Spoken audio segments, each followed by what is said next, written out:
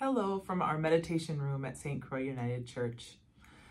I would like to thank everyone who is holding our family in prayer as my son Sam prepares for extensive orthopedic surgery this Friday.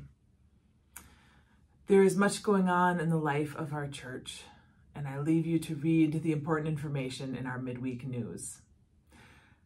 I am excited to be gathering for our first Wednesday evening in Lent. During 5:30 p.m. brief contemplative worship, we will be drawing readings from our 2 Lenten devotionals. From the United Church of Christ, in the devotional entitled Bend, an author writes, I learned about the extra beatitude from a church camp friend, one belatedly added by some anonymous wag in the 20th century. Blessed are the flexible, for they will not get bent out of shape.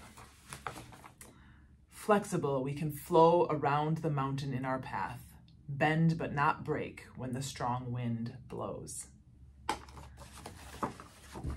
And a snippet from our reading from Claiming Our True Identity from our National Association of Congregational Christian Churches.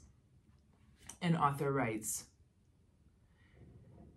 in a golden silence, when we are open to the voice of God, who can enter into our very being, into our deepest selves, affect our souls and minds and hearts, and inspire our strength.